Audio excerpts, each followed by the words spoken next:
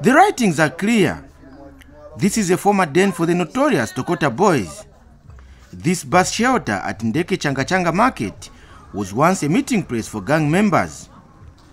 But since most of the Tokota boys were arrested last year, this structure has now been taken over by traders. Okay. So if tu awamia moto ambo kulatantika kubati no nshitabalesa abantu balekala omwine mu station. Nchende mukati ya market yalipwa.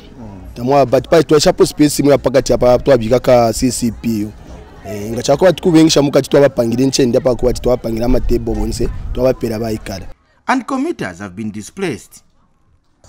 Even at this place popularly known as Step Up, the 2 bus shelters have also been taken up by women selling various goods. People waiting to board buses now stand a few meters away from the shelter. Market pandula no kutamva batanja ifwe apa ushuru yashitata tukwete efo 3/4 tuli mawidozi abana banshiwa tatukwete kwa kutola abana banshiwa tofa butewo butafisha ko butukulire ko market to ababa 5. These structures were donated by the Copper Belt Energy Corporation in various communities in Kitwe. Poshalala for Northern News in Kitwe.